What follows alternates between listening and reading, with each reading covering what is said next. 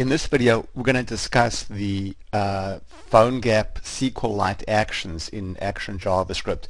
So these are actions that you can use in a Phonegap application to work with a SQlite database that is on your device.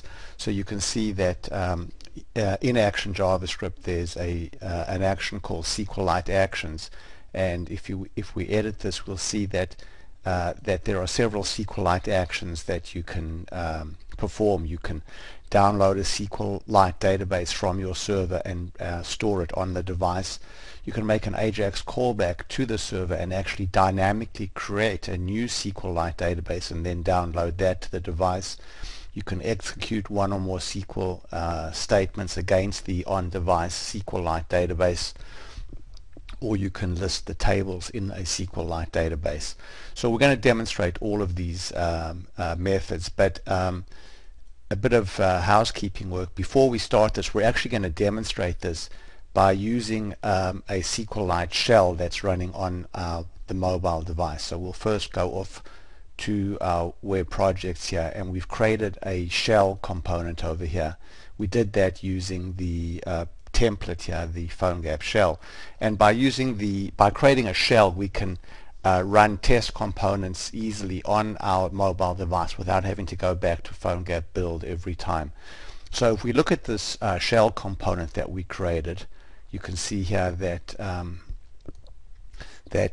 when we go to our Phonegap project here, you can see that basically we're using the shell as our initial component, where we've defined our Ajax URL for callbacks, and then we've specified that this particular shell component has a preloaded SQlite database. So if we go here to SQlite databases, you can see that we're preloading a database called db1.db, and if we look inside this database, we'll see that this database has two tables, customers and products. So once we have built this shell component here, then we can load this test component into the shell, and this test component is going to basically show off the various features in the Phonegap Action JavaScript library. So this first button here, all customers, is going to basically execute a SQlite action over here called execute SQL statements. So if we go and look at the actual code here, we'll see that the first action in this Action JavaScript is to set the value of the SQL field over there to the name of the SQL statement that we want to execute. So when we click the button, the first thing that happens is this SQL field here, its contents is getting set to this value, basically select customer ID, contact name, city and country from the customers table, and then we're executing this SQlite action over here, which is execute SQL statement, and the SQL statement that we want to execute is simply being read from that variable. So basically whatever value is inside the SQL field will become the SQL statement that we execute. So in this case, that value is going to be select and then a field list from the customers table, and then we return the SQL database. And then once that has successfully completed, the onSuccess function fires, and you can see that in the onSuccess function you get access to a variable called result array, which has all of the data that you got back, and then we're just using this method of the UX component called set list columns and populate, which basically takes the data in this array and populates this list one over here. So now let's pause, and we'll pick this up now by looking on the mobile device and actually running these commands. So we're continuing now with our discussion of the SQlite actions in Action JavaScript that are available in a Phonegap application. And you can see now we have my iPhone here, and we're running the shell, and we can now load the component in the shell. So we'll go ahead here and click on the component name, and there you can see our component basically is displayed. And now when we press this first button here called all customers, you'll see that when I tap that button, There's the SQL command that we're going to execute, select, and then a bunch of fields from the customer table. And then you can see in the bottom window over here, we basically get to see the data populated into that list control. If we go and tap on the All Products field over there, you can see now we basically are doing a SQL query, select star from products against the preloaded SQlite database, and there you can see there's the data now in our list control. So basically what we're doing is we're making a SQL query against the on-device SQlite database, getting a result set, and then dynamically populating the list control over here. So now let's basically go and take a look at a slightly more complex action over here. So here we have a drop down over here that is displaying a list of customers, a list of countries. So there's our list of countries, and then this SQL statement over here called get customers in country. If we go and look at the SQL here, we'll see that the SQL that we're going to execute is again select and then a column list from the customers table, but this time we're adding in a where clause, and in the where clause we're using a question mark to indicate that this is an argument, so rather than putting in a hard-coded value like country equals USA, we're going to go ahead here and use an argument. So now let's go look at the SQlite action over here. So if we go and edit this, you can see that the actual SQL that we're executing again is just basically being read from that input control, from the SQL input control. But then we need to go and specify what the argument value is, because recall now that the SQL statement said where country equals question mark. So now we need to go and define how that question mark argument will be defined. So we'll go here to arguments, and we can see that arguments needs to be an array. So if there was one question mark in the SQL, then our array would have one item. If there were two question marks, our array would have two items. In our case, the array has a single question mark, and the value that we'd like to have this array, this argument set to, is the value in that drop-down box. So we're going to just return an array that has inside it the value of the country field in that drop-down box. So let's go back now to our phone. So we'll go ahead over here now, and now let's go on this and on the phone and set the value of our drop-down box. So we'll go here and choose, say, Canada, and now after we do that, we can go here and say get customers in country, and there you can see are the customers in Canada. If we go now and let's go here and choose, say, Germany, and then go here and say get customers in country, basically there are the customers in Germany. So what's happening behind the scenes there is that we're doing a SQL query and using an argument that has been dynamically set to this value in the drop-down box.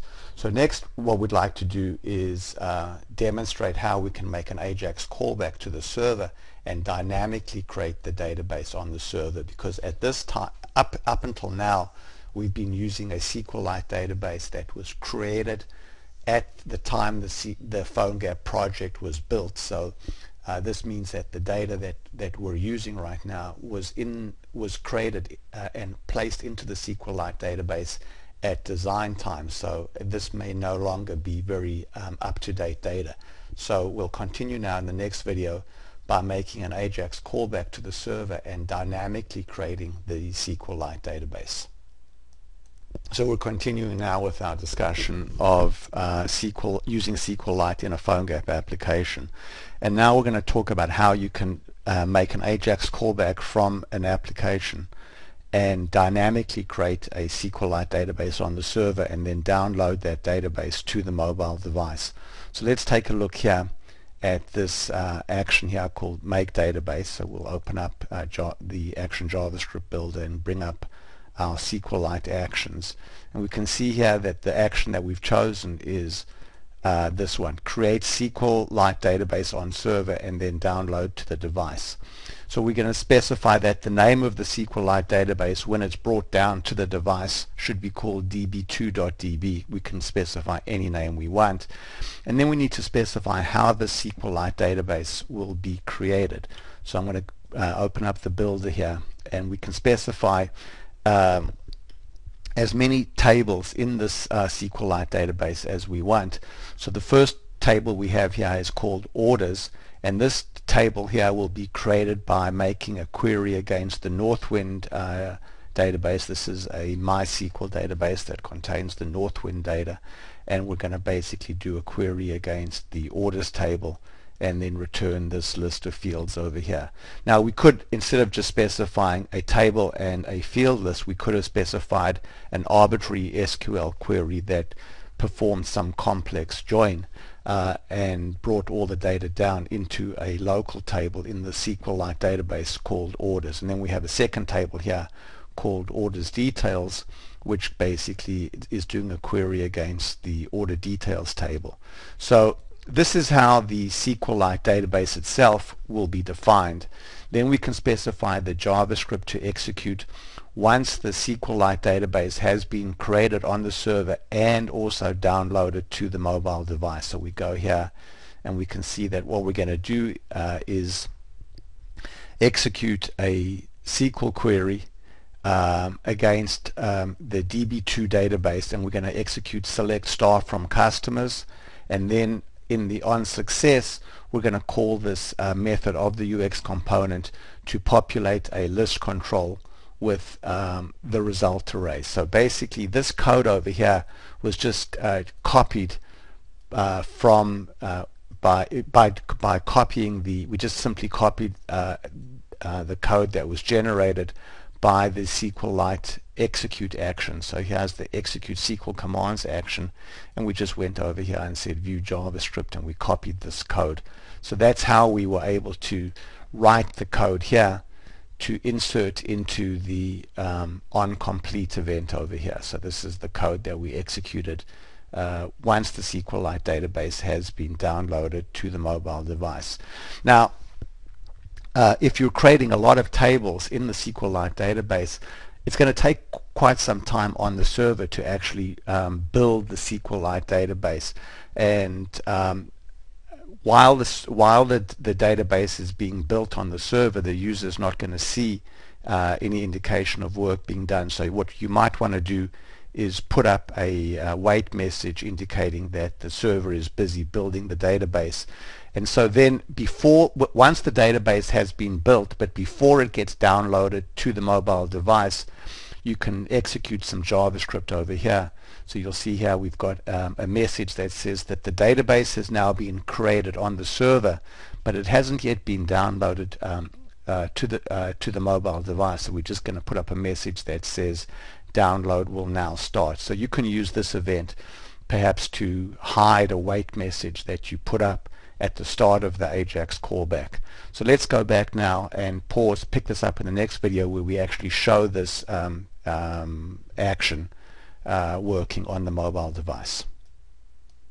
So we're continuing now with our discussion of how to use Phonegap SQlite actions in a UX component, and we've described how this make database button is constructed. So this button is going to make an Ajax callback to the server, create a SQLite database on the server dynamically, and then download that database to the mobile device. And then once the database has been downloaded, we're going to execute a query against the orders table and then populate this list. So let's go ahead now and tap on the button. And so we make an Ajax callback to the server. The database gets created on the server, and then the onDatabase complete event fires. So you can see here it says the database has now been created, and so when we press the OK button now, the download will start. And you can see, you saw briefly over here, there was a progress bar that displayed as the database was being downloaded, and you can see now we've populated our list control with all of the orders that are in that SQLite database. Now to show that this database is being dynamically created on the server, what we're going to do now is go over to MySQL and edit the value in this first record over here. So we'll go now to our MySQL database over here, and there's orders, and we can see that the first order 10248 has a employee ID of 6. So let's go now and make that an employee ID of 8. So now when we go back to our phone over here, we can still see 6 there, but now we're going to tap this button here to make an Ajax call back to the server, recreate the SQlite database. So we'll go there. You can see now we've recreated the SQlite database. We're downloading it to the device, and you can see now we're getting the updated version from the server.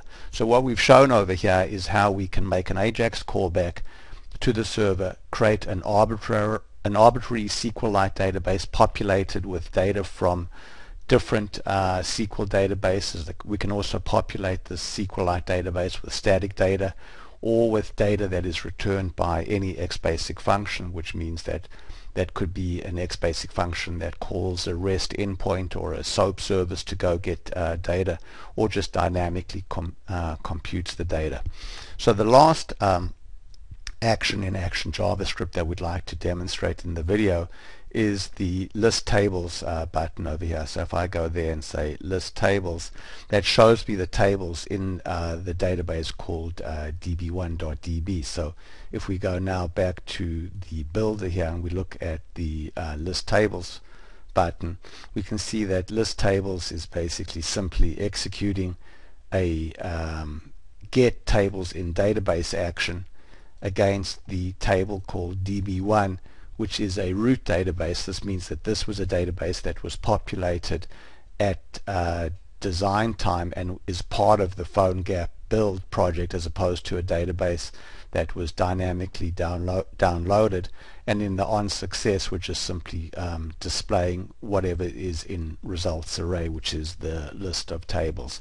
So what we've shown in these videos here is how you can work with a on-device SQlite database by executing SQL statements against the SQL database, how you can dynamically create a SQlite database by making an Ajax callback to the server.